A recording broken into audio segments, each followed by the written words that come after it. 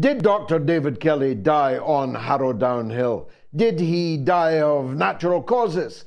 Or did he commit the worst act of suicide anyone ever saw, leaving not a single fingerprint on any of the means by which he was said to have committed suicide? Who moved his body from up against a tree where the first aiders, discoverers, found it, to lying on the ground some yards from that tree, as the police later reported it was found? Who burgled Dr. David Kelly's dentist, took away his dental records, and then returned them? Why was Dr. David Kelly important?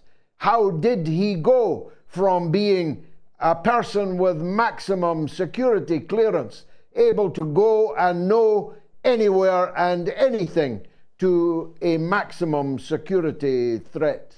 Who would have had the motive to kill this gentle scientist, a man who made his living in the shadows of the military-industrial complex of Britain and in the international community?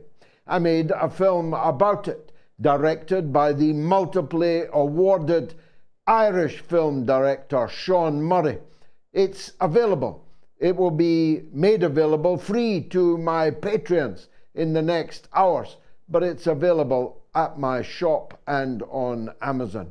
You really need to watch it on this auspicious occasion.